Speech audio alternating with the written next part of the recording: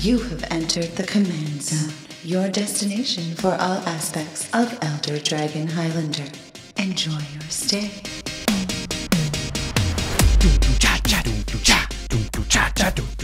They will not control us. We will be victorious. So come on! Hello, everyone. How you doing today? We got into that one. You are watching / listening to the Command Zone podcast. Yes, because we love Muse. Yeah. We both agree they're a great band. I'm your host, Jimmy Wong. How's it? It's Josh Lee Kwai. Yeah, my deck got Aretha Franklin. Yeah, she's pretty sweet, actually. She is pretty sweet. Yeah, respect. Yeah. So we're back with another deck tech for an upcoming Game Nights episode that's coming out January 25th. Last time we talked about Rakdos with the Scourge Diva. What's her name again? Judith, that's right. Yeah. Sorry, Judith. Sorry, I shouldn't forget her name.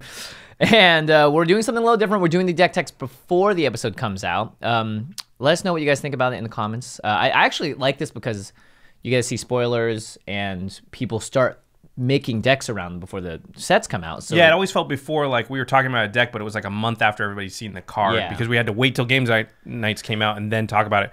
I also think like watching the episode and knowing like what each deck's trying to do, or we're not gonna be able to do all the decks before the episode comes out because it's coming out on January 25th. Yeah. But at least you'll know what a couple of the decks are trying to do, and you know, obviously we do a quick deck breakdown in the Game Nights episode, but it's like 90 seconds. Yeah. So if you want, you know, more like an hour, well, here you are. Yeah, that's right. And I decided to do something a little bit different with the Lavinia deck tech today. We're going to talk about the deck as it appears on the show and its current form, as well as two adjacent ways that you might want to take it. And we'll talk about exactly why I did that in a bit. But before we get there, a lot of cards we're going to be talking about today, a lot of different ways to build this deck that satisfy, I believe, all kinds of players.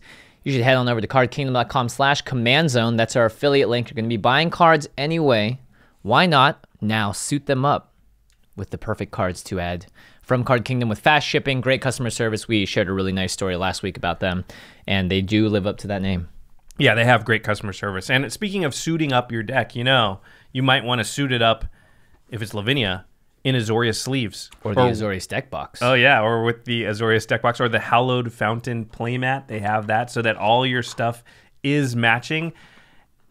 Ultra Pro really does make the best product in the business that is going to protect your stuff. And it's really important that you have good card sleeves because, you know, you might have an expensive card or two in the deck and you don't want anything to happen to it. So Ultra Pro always killing it, always making higher and higher quality things. This is so cool, man. I'm glad I can always keep my Azorius deck in the Azorius deck box. It also makes it easier when you're like, you don't have to open each deck to like look at it. You're like, that's the Lavinia one, that's the Judith one, this is the Teysa one. You can just look at it from the outside of the box. So the last way to support all of our content is directly if you go to patreon.com/commandzone. You can contribute right to us for Game Nights, extra turns, this podcast. Also, at a certain level, you get access to the Discord server, which is like a chat server. Jimmy and I are hanging out on all the time. It's fun to chat with all of our patrons and answer questions or just brew decks. Cards, yeah, that's a lot of fun. And I've had the Discord help me with some of the stuff we've talked about on the episodes as far as like talking about cards and cards people think are good or they're excited about. They help me with this deck as well. Yeah, so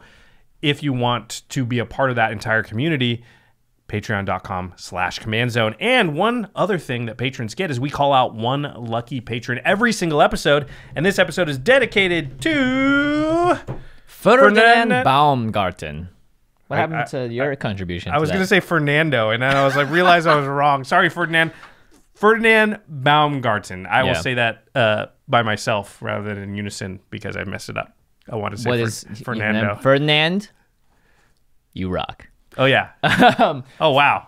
That's the first time I haven't said it. Ferdinand, you rock. Ah, there you go. Jimmy beat me to it. Ferdinand actually switched his pledge from $1 to $2, which means that he has access to the Discord. And this month, I think we're going to be doing a little community thing where we're going to decide the best songs that fit each guild. Oh. Yeah, so like across the history of music, like what is the Rakdos song, you know? So clearly that is Aretha Franklin's R-E-S-P-E-C-T. I think we're more in the hard rock / maybe death metal kind of thing, you know what I mean? Is Azorius, see, Azorius, it can't be Uprising by Muse, because in general, the Azorius are not rebellious. It's just Lavinia that is, right? At this point, I would believe so. Okay. All right, so let's move on to the deck tech. Today we are talking about Lavinia Azorius Renegade.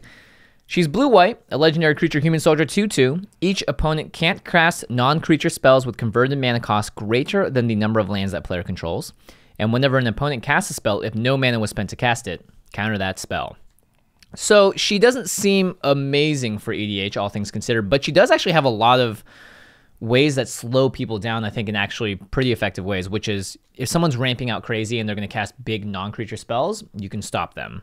Yeah, she definitely does hose certain decks too, just incidentally. Yeah. Narsets, Jalevas, yeah, stops all 0 casting cost things, so like packs of whatever, Mana Crypt. Yeah. Obviously, they probably cast their Mana Crypt before Lavinia came out, but at the same time, a Mana Crypt's giving you 2 extra mana, but you can't really cast a 5-drop on turn 3 with a Mana Crypt if Lavinia's out. Yeah. Unless it's a creature spell. And the thing about this deck for me is I felt that it was actually really hard to get creative in the way that I built it, because a lot of blue-white is just kind of lends itself, and this deck and this commander lends itself to a very specific thing, which is stop people from doing stuff. Yeah, that's the thing. There's a lot of synergy with Lavinia, but a lot of it's kind of mean, or really mean, like the knowledge pool thing. Yeah. That's just like no one can cast spells. Like it's not something everybody wants to do. Right. So I wanted to do something that was still powerful, still fun to pilot, but also wouldn't be, and we talked about this, like, I guess politically, people really don't like full lockdown stasis decks because it kind of stops people. It doesn't really give other players a chance sometimes. Right. And that is sort of one of the things I ran up against while making this deck. So that's why later on we're going to talk about other ways to build it that I think could be fun if you wanted to build around a commander like this, but without making people, potentially making things a little dicey at the table. Yeah, because if you do the full-on stacks, and you went a little bit, but not full-on, but if you went full-on stacks, which I think is probably the most powerful way to build Lavinia, you might win a game or two with that deck, but pretty soon you're going to be emailing us, and you're going to be asking the famous question, why is my playgroup killing me first every single game? Why do they not want to play with me anymore? Yeah, well, that's probably because you played that Lavinia deck too much. But the strategy and goal of this deck is to establish comfort and safety, make sure you're safe and you're good to go, establish a grip in your hand, a bunch of cards you can win with, and take it all down at once. Because if anything, the worst part about stacks is being like, it's stacks time, 10 turns later. Is it still stacks time? Yeah. How are you going to win? I'll figure something out. Yeah, we'll get there. I got to draw into my win con. No, I'd rather get that ready and then do it very quickly so that it's not too much of a pain for everyone else. But to do that, it means you're going to need some elements of stacks. And, well, here we go. The greatest art in all of Magic. Yeah, it's almost like it came from Amon Ket, like this guy over here. It is. I do think it's one of the best arts of all time. Stasis. 1 in the blue for an enchantment. Players do not get an untap phase, and it has a upkeep cost of blue, otherwise you destroy Stasis. Which was supposed to sort of keep it in check, because if no one's untapping, eventually you can't pay the blue. Right. I mean, obviously you can play lands and they come into play untapped, which can keep Stasis alive for a while. But there are various ways, of course, to keep Stasis alive forever. But often you don't need to just keep it up indefinitely. You just get into a good position, lock everybody down for 2 or 3 turns, and that lets you... And that's all you need, yeah. Especially in a deck that's saying, like, it's harder, it's already difficult for you to cast things. Well, now you have no untap step, so you don't get any new mana. Sorry, guys. So Stasis is probably the roughest card to get down early in this deck by far, because it is the only thing that really says you don't get a untap. Not to jump ahead, but there's a new card from Ravnica Allegiance that you did put in the deck that combos very, very well with Stasis. Yes. So it's Smothering Tithe, and we talked about this on our set review. If you can get Smothering Tithe out, because it is a card that's 3 and a white, and it says whenever an opponent draws a card, that player may pay 2 mana. If they don't, you create a treasure token artifact that says tap and sack it to add 1 mana of any color. So if you get this out and then cast Stasis, well, then it comes to my turn. I draw a card. Wasn't able to untap, so I have no mana to pay. So Jimmy gets a treasure token. Well, the treasure token can pay the upkeep on Stasis. Yep. And you're going to gain a couple extra treasure from the other players on each turn, and that's the kind of thing that with Stasis just makes it like nearly impossible to break out of. Yeah, not fun. Yeah. But it's powerful. Super powerful. Another one, and these next 2 cards are very similar. Can I just read them at the same time? Yeah, I feel like these are JLK favorites, by the way. Yeah. So Blind Obedience and Frozen Ether. Blind Obedience is 1 and a white for an enchantment. Frozen Ether is 3 and a blue for an enchantment.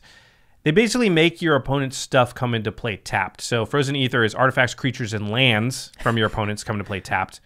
With Stasis out, it's brutal. But it's surprisingly brutal Just by itself. By itself, yeah. Lands coming into play tapped is pretty brutal. You make all of your opponent's lands into guild gates, kind of, which is not great because they're just playing a turn behind you the whole game. And then Blind Obedience is only artifacts and creatures your opponents control enter the battlefield tapped, but it also has Extort, so all of the spells you cast, you can pay a white, in this case only a white, but a white or a black, in addition to the cost of the spell, basically, and you drain everybody for 1. Everybody takes 1 damage, and you gain that much life. I want to make a rules thing, because we always get this when we talk about Extort. Yeah. Okay, Extort has the hybrid black-white mana symbol in its reminder text.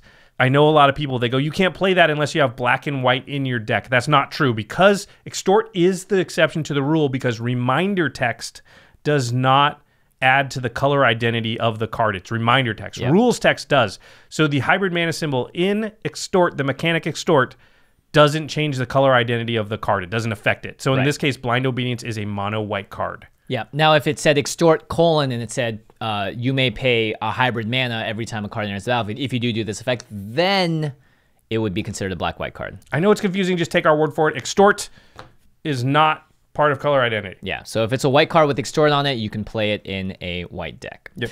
Another reason I like Frozen Ether is it kind of resets the turn order. Yeah. It lets you be the first player in a lot of ways, which is really powerful. And what we learned, the first player actually has like a 6% better chance to win the game. So if you can steal turn 1, you just increase your win percentage by a lot. I'll take those odds. Next up, we got Grand Arbiter Augustin IV. 2 a white and a blue for a 2/3 legendary creature human advisor. This card is nuts. It was on our most hated commander list for DJ and I, for sure. Yeah. It's not the commander in this case. It's still one of my most hated in the 99 cards, It's absurd. So for you, the person that casts it, white spells and blue spells you cast cost 1 less to cast. So if it's a white and a blue spell, all your costs 2 less, yeah. Ugh. And spells your opponent casts cost 1 more to cast. So all spells. It's just very powerful. It very quickly turns into, this combined with a Frozen Ether or a Blind Obedience means now that they're 2 turns behind. And that's sort of what I mean by setting up a safety net, is you need to make sure that you are far enough ahead that if everyone turns on you at the same time, you still are able to get out of it.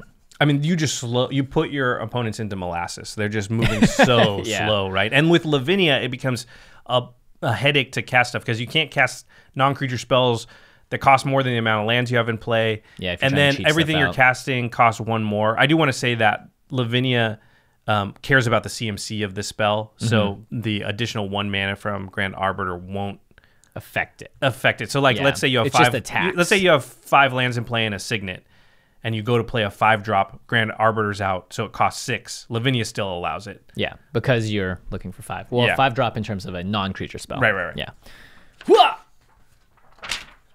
Nice. See, it's because it hit me. That one hit me.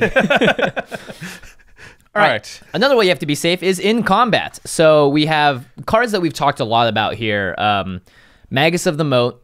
It's the realistic way to play Moat in Commander. Unless you have $600 or 2 whatever. white for a 0/3 human wizard. Creatures without flying can't attack. Can't attack anybody. Can't attack. Just can't do anything. Obviously, you have some flyers in this deck as well, but just a good card to just make sure you're not being run over by a million tokens or whatever else it is. Speaking of tokens. Yes. These next 2 cards work good against them. Propaganda and Ghostly Prison. I don't think there may be no 2 cards we've talked about more on the show except for Vidalcan Orrery, other than these 2 here. Prophet of Krufix in the day. Yeah, in the good old days. Both of these cost 2 and then either white or blue, and they basically tax your opponent for trying to attack you. Creatures can't attack you unless their controller plays 2 for each creature he or she controls that's attacking you. So it makes it very hard for people to attack you. If you're already slowly choking their mana in some small way, Lavinia's already out. It's not the full stasis lockdown. It's not brutal. People can still play. You're just setting them a slightly further behind so that you can establish your comfort on the table before taking decisive action. It also often makes your opponent attack a different opponent than you. And a lot of players are like, well, once you've hit somebody, it's better to keep hitting the same person rather than make another person mad at you. Right. So it can just be enough deflection. They're very powerful cards. Yeah. The last one is Platinum Angel. 7 mana for a 4/4 flyer. It says you can't lose the game and your opponents can't win the game. So basically, until they kill this thing, you could be at negative a billion life, or I guess 0 life, but you still wouldn't die. Yeah. I thought that was just another interesting. That's sort of one of my flex cards. I've never really gotten to play it much in Commander, so I wanted to see how it worked. Finally, the last category for safety would be the counterspell category, and you know, I like counter spells. I've seen them win so many games. This next one has gone up and up. I'm glad you included it because I am including it more and more these days. Yeah. I was going to say, though, because I love counter spells, but I also don't love always having to play just counter spells. Right. So Insidious Will is one of those cards that lets you get a lot of flexibility out of something.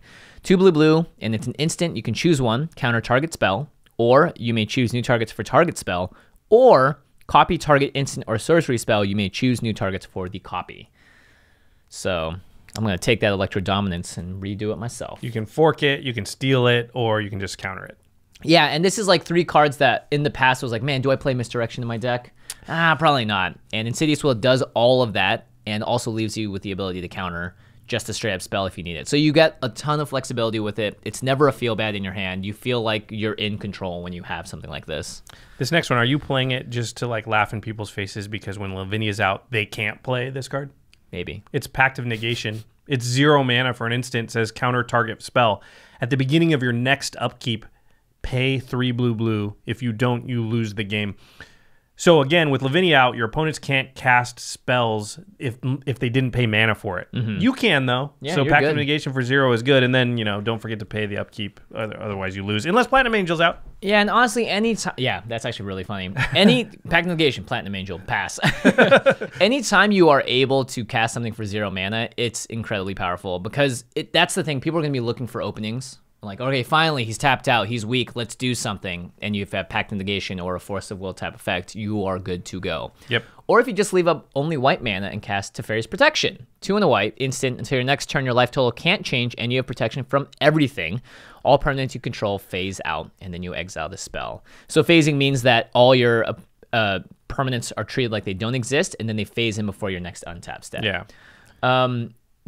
I put this in the counterspell category because technically it can counter a spell if someone's targeting like you or something. Yeah, you'd be like, nope, see ya. The nice thing is it still affects everyone else. Yeah. So the card has just gone up and up and up in my book. It's really powerful. It's been played on game nights on the Guilds of Ravnica episode. Actually, we did a whole thing. There was a complicated stack, and Teferi's Protection factored pretty heavily into it. Okay, the next category is Get the Grip. When I say grip, it means your hand. I don't know if that's a grip of cards. A grip of cards, yeah. Right. So this is how to set stuff up. Smothering Tithe. This is my favorite category, by the way, because you're drawing a lot of cards. Yeah, it's true. Smothering Tithe was a card that we have from the upcoming set. So is Precognitive Perception. 3 blue for an instant, and you can draw 3 cards. However, if you cast this spell during your main phase, you instead scry 3, then draw 3 cards. So again, a flexible card draw spell. I wanted to try to put some cards from Ravnica Allegiance in there, and when you, again, are putting people so far behind, sometimes you will have the freedom to addendum a card and not have to worry about, oh, I have to cast it on someone's end step. And hey, if you have enough mana, maybe you can go off with those cards this turn too. Scry 3, draw 3 is way better than just draw 3. Yeah. So if you can pull that off, you want to. That's like dig through time almost. You're going to get 6 cards deep. Yeah, you get to look at a lot of stuff and decide what you want. Pretty cool. The next one is Tamiyo, the Moon Sage. 3 blue for a 4-mana Planeswalker. Tamiyo's +1, tap target permanent. It doesn't untap during its controller's next untap step. So it's removal. Mm-hmm. The next one is -2, draw a card for each tapped creature target player controls. Pretty good with Blind Obedience and those things, or Stasis. Or if someone's just trying to kill you and you don't, they're just tapping all their stuff. Yeah. And then her -8 is you get an emblem with you have no maximum hand size, and whenever a card is put into your graveyard from anywhere, you may return it to your hand. The one thing I'll say about ultimates in a deck that has Stasis and things like that in it is that your chance of getting there are a lot higher. Yeah.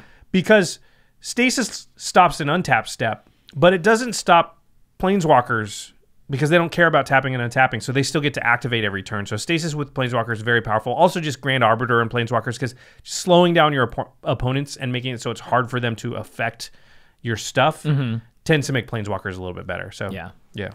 Next up, a combination of 2 cards. Basically, one card can cast the other card. Yeah. The card that it's casting is Sphinx's Revelation. It's X white blue. It's an instant, and it says you gain X life and draw X cards. This card is ridiculous. The card that is printed, that essentially has Sphinx's Revelation printed on it, is Azor the Lawbringer. 2 white blue for a 6/6 legendary creature Sphinx with flying. When Azor the Lawbringer enters the battlefield, each opponent can't cast instant or sorcery spells during that player's next turn. So you basically can't get rid of it unless you are using some sort of creature-based removal. And whenever Azor attacks, you may pay Sphinx's Revelation cost, and then if you do, you gain X life and draw X cards.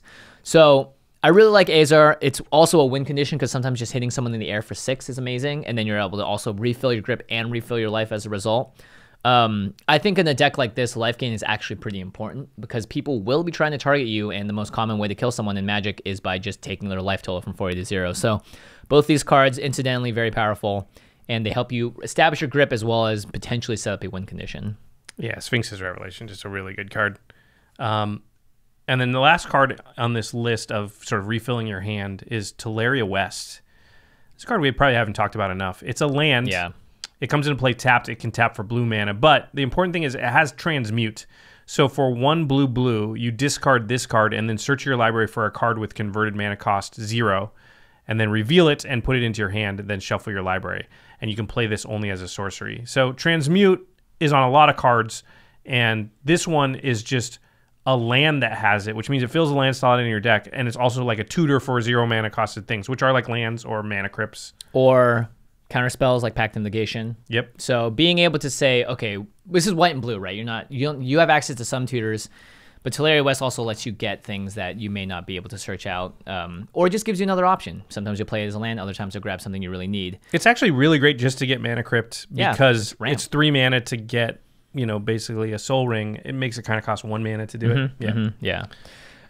Okay, so now that you've gotten the grip, it's time to begin the nuclear countdown / establish your win conditions. And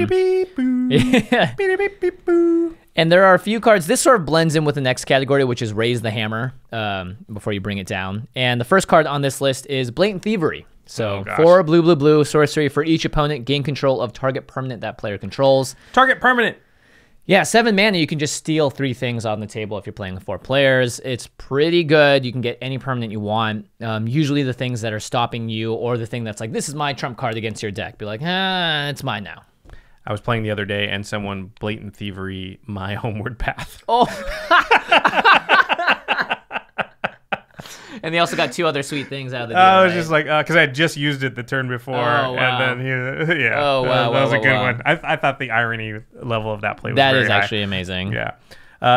Luminarch Ascension is the next one. Here's a game winner. It's 1 and a white for an enchantment. At the beginning of each opponent's end step, if you did not lose life this turn, you put a quest counter on Luminarch Ascension.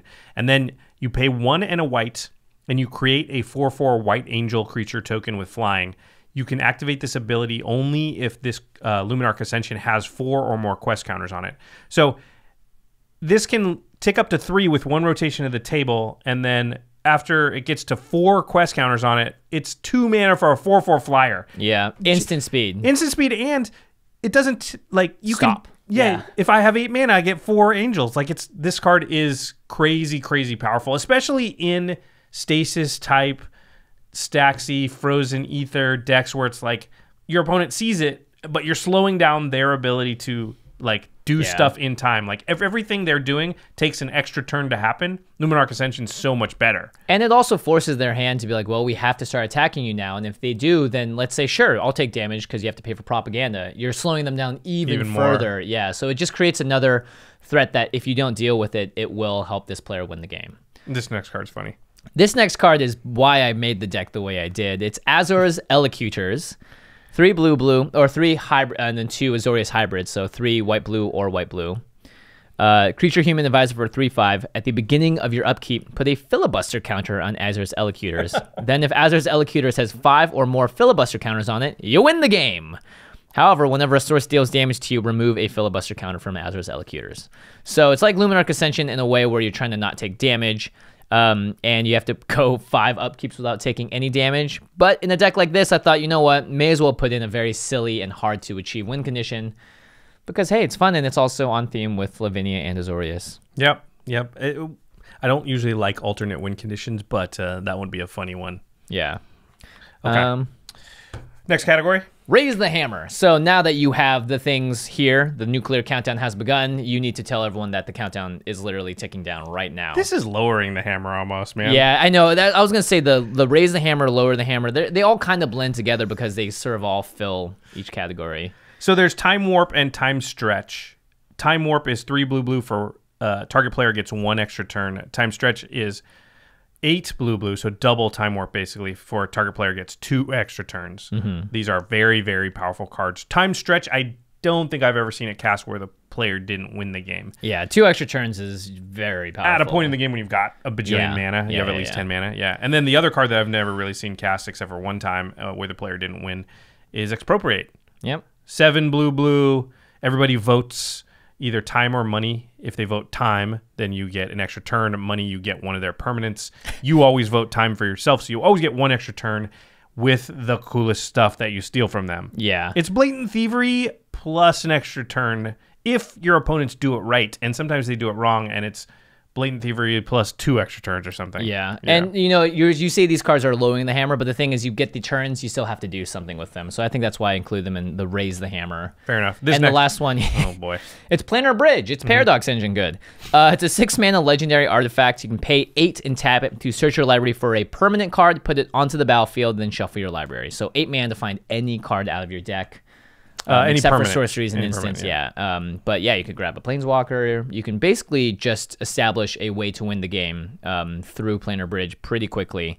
And finally, the way that you really end out the game and you bring it all down. I'm sorry, Josh, I brought these cards to game nights. Armageddon. What are you going to do in your extra 2 turns? Well, how about play the biggest thing you have, float a bunch of mana, and then destroy all lands for 3 and a white. Yeah. Not much your opponents are going to do. Even if they do get turns after your 2 extra turns or whatever it is, they are not in a good spot. Catastrophe is 4 white. Destroy all lands or all creatures. Creatures destroyed this way cannot be regenerated. So this one's a little nicer. Sometimes you're just doing a board wipe. True. True. But at least it gives you the option. And then finally, Rest in Peace was more of a meta call where it's 1 and a white. When it enters the battlefield, exile all cards from all graveyards. And if a card or token we put into a graveyard from anywhere, exile instead. I think that's the one thing I was worried about. Is like, what if someone does something with their graveyard but not their battlefield, and they have ways to recur that? So Rest in Peace is just sort of another one of the nail on the coffin effects. Rest in Peace is a card that will just turn off a lot of decks. Yeah. A lot of decks. It's sort of Blood Moon to the graveyard recursion decks, so the Marins, the Caradors, tons of decks are just playing around with their graveyards. It's amazing how Rest in Peace just kind of shuts off a lot of that stuff. So yeah, very powerful card. So that's basically the game plan of the deck, which is set it up, be safe, get a grip, and then tell everyone it's about to happen pretty much, and then make it happen. The last category I put in here, I don't know if you read this yesterday. It's the JLK Special. It's called the JLK Special. So there was a lot of pressure on me coming back. They were like, Jimmy, you got to make sure you win game nights. Josh is winning too much. I was like, all right, whatever. We just play. I don't really know what's going to happen. But I knew what everyone was playing before because we all choose our commanders. And I was like, well, these are cards I was looking at in general, but I will definitely include them because I think they're particularly good against the commander that Josh played. So it was a bit of a meta call. I didn't know the contents of his deck, but I did know that I wanted to play these cards. And the first one is Imperial Mask. I actually like this card a lot, to be honest. I didn't know you were gunning for me so hard. I wasn't gunning for you. It was more just like, I don't want to get gunned down by you. By the way, Rest in Peace is very good against the Judith deck as well. Yeah. I think Reassembling Skeleton doesn't get to come back if it never hits the graveyard. Yeah, that's a good point. So it was actually interesting because my thought about it was, well, you know what? Josh's commander can do a lot of ping damage and stuff, and I can find ways to get around that. I can get rid of key cards. But the thing that I can't stop is Infinite. Right. And once that gets going, because I'm like, okay, I'll counter one thing. It's like, well, I'll just do an Infinite triggers up on top of that. Right. So that was the sort of thing that I was worried most about. So Imperial Mask is 4 and a white for an enchantment. When Imperial Mask comes into play, if it's not a token, each of your teammates puts a token into play that's a copy of Imperial Mask. So teammates doesn't really matter here, but you can't be the target of spells or abilities your opponents control. Yep. So Judith can't touch you anymore. Yeah. Mm-hmm. And same with Prov, Spires of Order. Actually, this is a flavor call because this is where the Senate for Azorius resides. Nice. So it just also happened to work. But it's a land that taps to add 1 to my mana pool, and for 4, a white and a blue, I can tap it to prevent all damage a source of my choice would deal this turn. So that kind of gets rid of... Less good against Infinite because they can just continue over the top of the trigger, generally. You would try and maybe do it on their upkeep before they can maybe play a spell or get the combo going because they need it to be their main phase. Right. The Imperial Mask is particularly good against Judith because black-red, very bad at dealing with enchantments. Yeah, and I don't have that many creatures in the deck. The main thing that I would die to would be like, all right, Jamie, I'm going to take you from 40 to 0, like that. Right. And finally, Fumigate, 3 white, destroy all creatures. You gain 1 life for each creature destroyed this way. I just thought the incidental life gain would be good, not just against your deck, but also the creature-based deck we were playing and the other ones on the table. Well, like you said, you don't have many creatures, so just destroying all creatures, and you might as well gain life. Yeah. Yeah. So that's the deck that Jimmy brought to game nights. Again, January 25th. You heard my deck tech last week. This is Jimmy's. I believe that DJ's going to do a deck tech of his Tesa deck on his channel, so keep an eye out for that. Vinny, unfortunately, probably we won't have time to bring his in.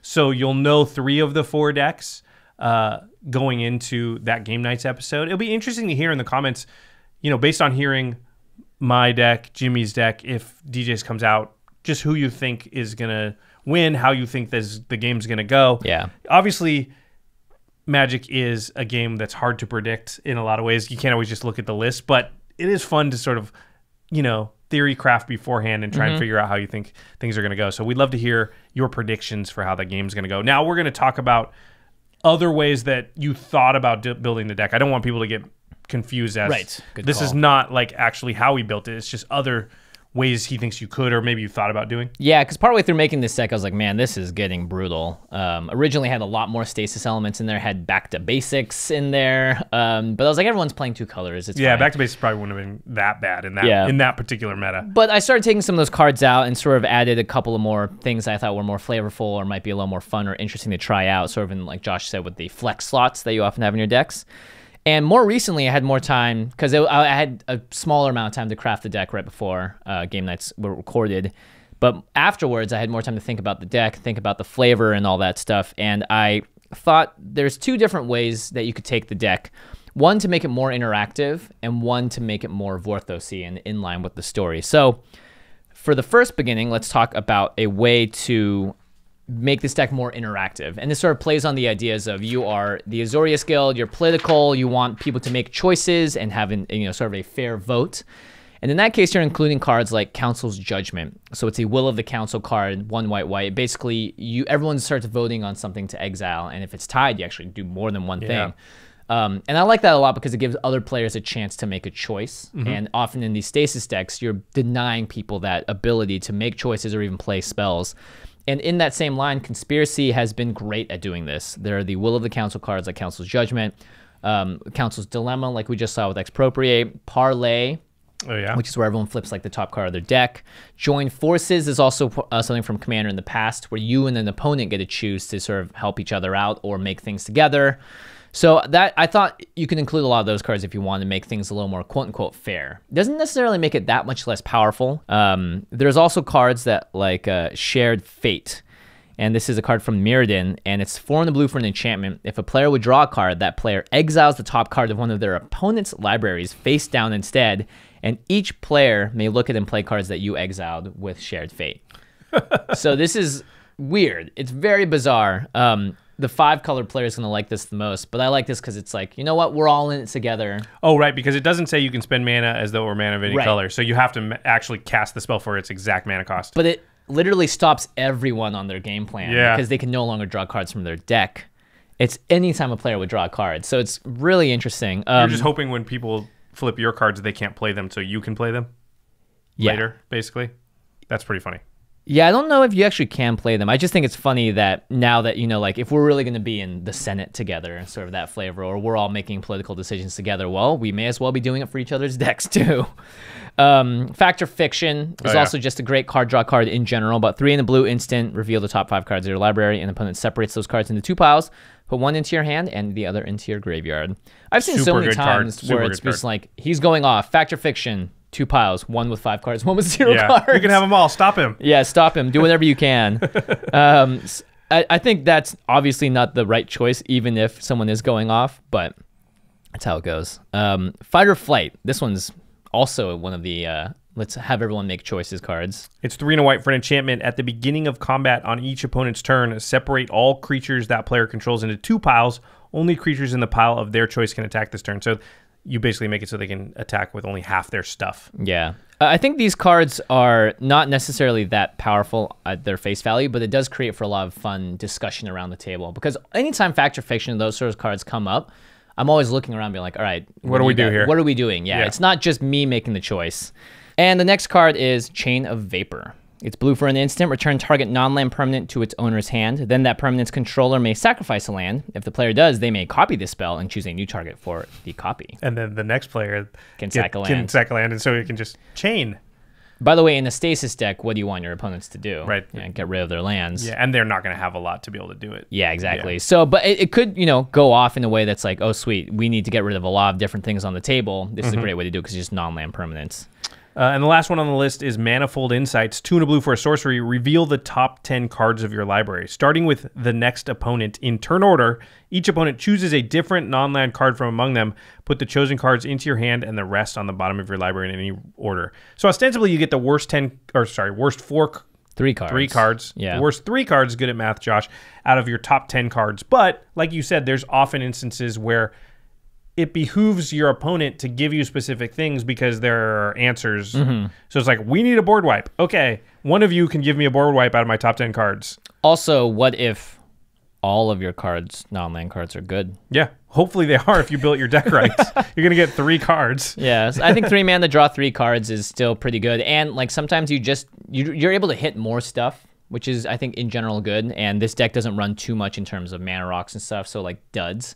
So I think Manifold Insights is a way to make at least it feel a little more fair, like other players have more control in the game. You can also, knowing you have this card, you can make deals like, hey, I'll do this for you, but you owe me a favor. Right. And then when you play this, you go, remember that favor you owe me? I want that card. Yeah. Yeah. So that's a way to make the deck a little more interactive.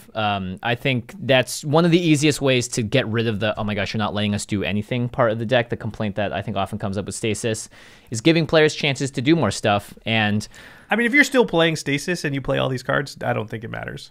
That's true. But it's a way to lessen the intensity, I think, of the deck.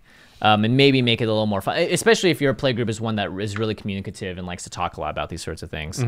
And the other way to change the deck is Vorthos. And this is something that we rarely talk about on the show, but I decided to do a little deep dive into what's happening on Ravnica because we've been to this plane 3-4 times now. I don't even know how many. So it's story time, everybody, on the Command Zone. Okay, good, because I have no idea what's going on with the story. All right. So, Josh, you have a long day tomorrow, so we got to get you to sleep early. After this, you're going to go to bed, okay? Nap. This is my bedtime story? Yeah, it's a bedtime story. Okay. So Mark Rosewater has written a bunch of articles on what they wanted to do with the new Ravnica set. And the biggest thing is that they wanted to find a place that they could do film noir, which I thought was really interesting. And they said they wanted a set that's occurring in darkness with shadows and moodiness. And 5 of the guilds of Ravnica have fallen to Bolas's influence now in the story, and those are all the guilds with planeswalkers as representatives. So for Azorius, it's Dovin Baan. Now, originally, Ravnica had Detain and Forecast. Forecast is not really something you play in EDH, but Detain can be. Lavinia is a pretty good card. Yeah, Lavinia from Return of Ravnica is good in a blink deck. Yeah, and the Azorius, as they're described in the story, are very protocol-driven. They're bureaucratic. They like to enforce the law, and they're very formalistic. So that sort of matches along with what the deck already is trying to do. So originally, they had their own guild pact, which was just like a written document. And that didn't really end up working out. So Jace comes to the plane and eventually becomes the living version of the guild pact. So he's the one to establish order between all 10 of the guilds here, because originally I think there was the Planeswalker Wars on Ravnica, and when they left, there's just a bunch of creatures of all different types scattered around, and they needed to find a way to unite them all together. And that's what Azor the Lawbringer did. Now, when Jace left to do Gatewatch stuff, the balance became very tenuous, and Asperia got killed by Vraska. And I didn't realize this, but the card Assassin's Trophy is Asperia's like petrified face, and Vraska, and the Vraska is the flavor text of that too. And Vraska, if you guys are keeping up with the story, has been mind wiped by Jace from their encounters on Ixalan to become an undercover agent for him, essentially, and to convince Bolas that she's still on his side, but Jace will turn her at, I think he says, at a crucial moment. So I'm guessing... She's like his sleeper cell? Yeah, so I'm guessing that's actually going to happen by the end of these 3 Ravnica sets. Right. Dovin Baan, who you guys remember back from Kaladesh, was running the Inventors Fair. I think he was running it. He wanted to find out who made the planar bridge. It wasn't Tezzeret like he thought. It turns out I think it is Nicol Bolas. So he ends up coming to Ravnica because Bolas is here trying to turn the guilds in his favor. And of course, He's weak-minded enough to be corrupted by Bolas. You got to be pretty strong-minded not to be corrupted by Bolas. He's pretty much defeated every single member of the Gatewatch and turned so many people to his side. He read a lot of books, is why. Yeah. Remember that original art? Nickel book loss. Perfect. It was awesome. That joke just totally worked.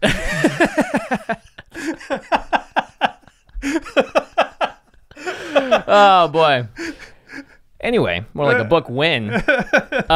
So Dovin Bond, Nicol Bolas was like, yo, Dovin, you like order and structure, right? Well, guess what? I will give you a chance to improve and fix the guild system to your liking because you think it's in disarray. And that's like Dovin Bond's, like, that's his thing.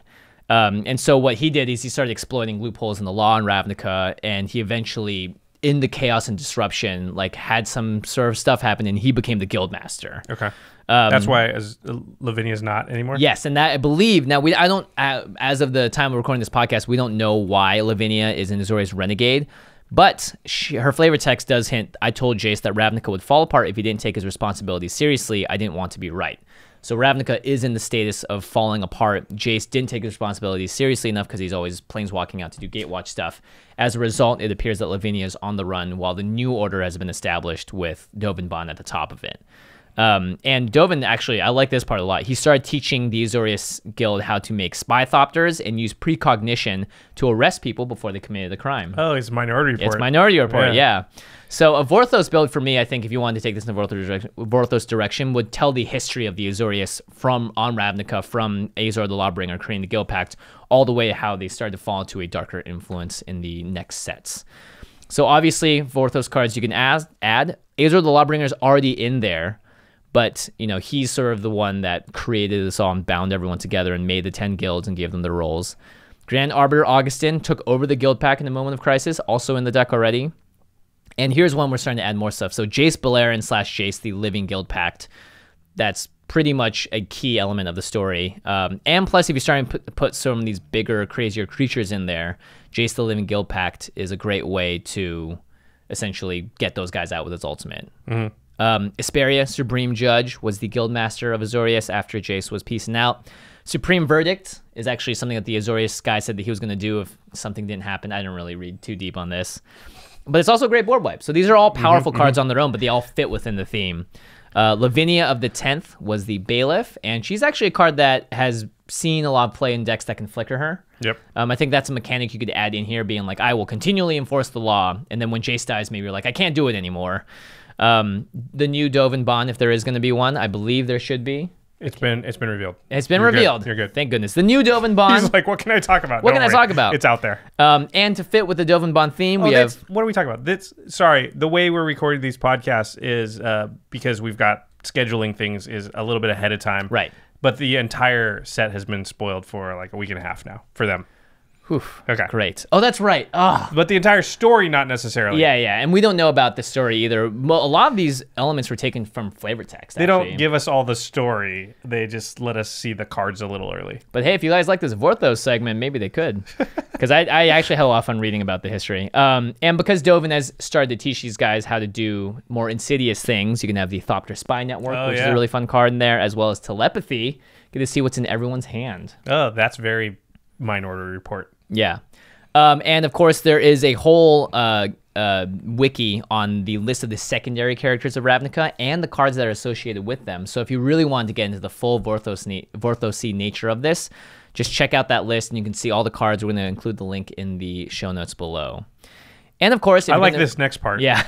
What to remove from the deck to make room for all this Vorthos stuff. And it's basically the mean things. The mean things. Mass land destruction, stacks elements, extra turns, counterspells. Unless you think that they really fit. Or you could choose, there are more Azorius blue-white counterspells. Again, there's one in this set as well. So you could put those in instead of like Pact of Negation. So that's sort of how I would do this deck if you didn't want to just be a pure stasis stacks, make everyone not like you. And kind of like what we saw with our Mizzet decks, not be able to play the deck very often.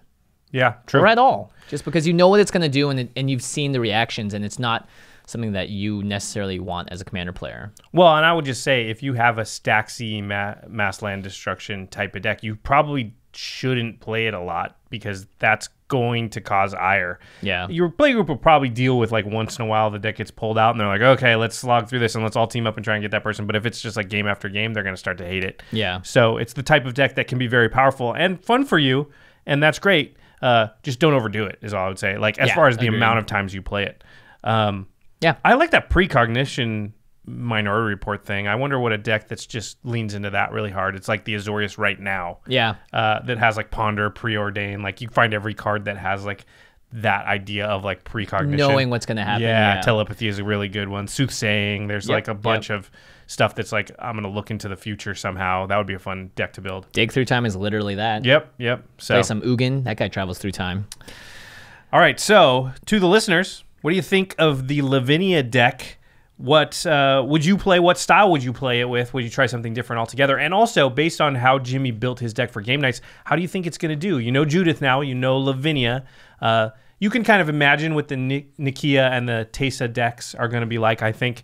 And if not, maybe DJ's video about his Teysa deck will be out by now. If not, look for it soon. But we'd like to hear your predictions of who's going to win this, who's going to take down this next upcoming game nights, again on January 25th. Yeah, and if you are interested in building this deck yourself, now's the time to order cards from cardkingdom.com using our affiliate link. All you have to do is add /commandzone to the end of it, and that's it. It takes nothing off of your plate, but it helps us make this show. It helps, basically make sure we keep the lights on up here, and you get some sweet cards from a great company. Yep, and they have great customer service. You got peace of mind that like your stuff's going to come fast. It's going to be in good condition. Yeah. cardkingdom.com/commandzone. With great customer service.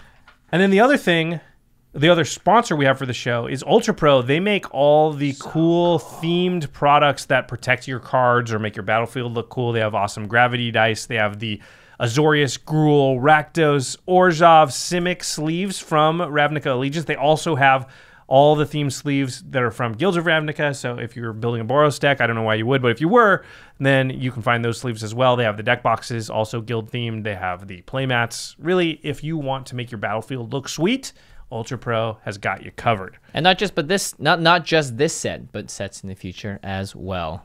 All right, now it's time for the end step, where we talk about something cool outside the world of Magic. Have you seen either of these? No, but I'm very interested in the last one because that's a word that I don't think we've ever said on the podcast before. Okay, so there's a movie and it's called On the Basis of Sex. What? Yeah, it's not actually racy in any way as far as the movie itself. It's about Ruth Bader Ginsburg, who is the famous United States Supreme Court Justice. I think she was the second woman ever on this, that was elected to the bench. Wishing her a speedy recovery. Yeah, she recently, I think it was her hip or something. She's like 86, 85 I think it was actually lung cancer elements. Well, no, they found the lung cancer because she had fallen and broken her hip. So like falling and breaking, I don't know if it was her hip, whatever bone it was, was like a good thing because it caused her to undergo a bunch of diagnosis where they found, I think she's battled cancer a couple of times now. She's quite the lady. Yeah, she has quite the history. And this is a movie that's just about her in the legal system fighting to gain equality for women legally. So that's on the basis of sex. I yes, get it. So so the title is basically about the U.S. government being discriminatory in laws on the basis of gender. Got you. And it's starring what's the lady from Rogue One who was also in the Stephen Hawking movie? Felicity Jones. Oh, Felicity, yes. Who's a very good actress. Armie Hammer's also in it. I like Armie a lot. Yeah, there's a bunch of the acting is very good, and I don't know, RBG as she is called is a polarizing figure, and I know we're gonna get emails. We always do if we talk about anything. This is a movie, right? Like I'm not saying that I'm making no value judgments or whatever, but she is a very important person in the world, really, in what she did for the fight to sort of gain equality for not just women, but just people of all kinds of diversities. And so it's really interesting how she went about legally attacking the laws and going into the courts and forming the arguments that would legally set up the world, the modern world we have today. Yeah, she was a little bit like RGB, the United States Renegade a little bit. Anyway, so I like movies like that. I think it's well known that I like history and things related to history and what we can learn from history or just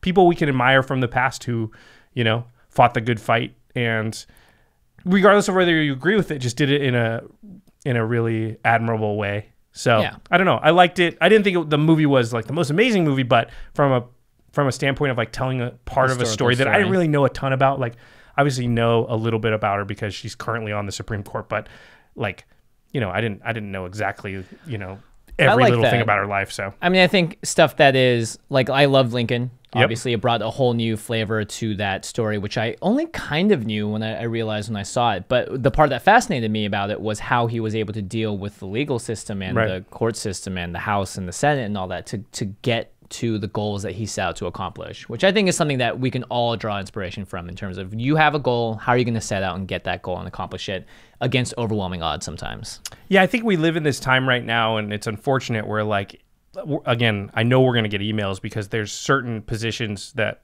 Ruth Bader Ginsburg has taken that people really don't like. But you don't have to endorse, just by saying like, hey, I like this movie with this person and I admire certain aspects about her, doesn't mean that you endorse everything that person's ever done in their entire life. Right. So, you know, I'm just saying, just stop typing those emails right now, because for one, you're not going to change anybody's mind, and for two, like, you know, arguing on the internet. Yeah, who does that? exactly. Okay, all right. All right. So that's my message. I liked it. I thought that was a very wholesome, nice message. I'm trying to think of something to say that's extremely divisive. Well, there's these two guys, and they talk about a format that, like, really, who plays this format? Like, why aren't they just talking about Commander all the time? Because Commander's clearly the best format. Clearly the best. How dare we would speak about a podcast that's our sister podcast that happens to cover another format called Modern? Seriously. You know, maybe it's like a close, like, I would say close second, except there's so many things that are better than it. It's like a close eighth. Well, yeah, it's a close eighth. It's a photo finish for 8th place. We're being facetious. We're talking about our good friends, Alex Kessler and Ben Bateman. They host a really, really great podcast called The Masters of Modern. The Modern format is super complicated, and as the years have gone by, because these guys have been doing it for like 4+ years now, the Modern format's almost like twice as big as it was when they first started, and keeping track of like everything that's going on, and then new sets come out and how that impacts this huge card pool that they've got and all the established decks in Modern. Like, it's hard for a person to keep tabs on, and Alex and Ben can really help guide you through that whole thing. So as new sets come out like Ravnica Allegiance, if you want to know what cards are going to be played in Modern and which decks and which new decks maybe are more viable now because they got a vital piece that they didn't have before, Alex and Ben are the guys that you really want to check out. So just go onto YouTube, type in The Masters of Modern. You'll find them that way. They do have video. Or you find them on iTunes, Stitcher, right next to us at collected.company. You can also follow them on Twitter at the MMcast. I saw a Modern GP on Twitch the other day, and Krark Clan Ironworks. Ooh. That card. The reason I like watching Modern is because it does require a very high skill level to play these decks. And I think it was Ben Stark that said, I'm playing this deck because I think it's the most powerful. Even if I'm playing it 85 to 90% optimally, I'm learning new things about the deck as I go. I still think it's just that good that you should be able to beat the rest of the field. And he top 8'd that GP, I think. So. I would say, too, that like if you watch a standard Pro Tour, there's very little that's going to happen, like interactions between cards that you can take into Commander and is useful. Modern has combos where you're like, constantly. Oh, KCI combo that works in Commander and is very powerful, like those types of things. So you can also learn a lot that you move into Modern. So listening to Alex and Ben, the Masters of Modern, can give you ideas that you can use in Commander. Absolutely. And our editor for the show is Murph. Josh Murphy. Special thanks to him for doing the editing. I'm sorry, Murph, if you don't like us saying that your name that way. Well, he's in the other room. I bet he hears us going, Murph. And his eyeballs are rolling. Murph, you have to look up the Earth sound. You are FF, I think is what it is, from League of Legends. It's a manatee that yells it. So it's not you. It's not you. It's a manatee. But boy, it's a great fun game mode. Thank you, Murph. And as well, special thanks to Geoffrey Palmer, who make the cool living card animations, as well as the ones that start and end the show with that awesome Soul Ring. All right, everybody. Thanks for watching. We'll see you next time. Peace.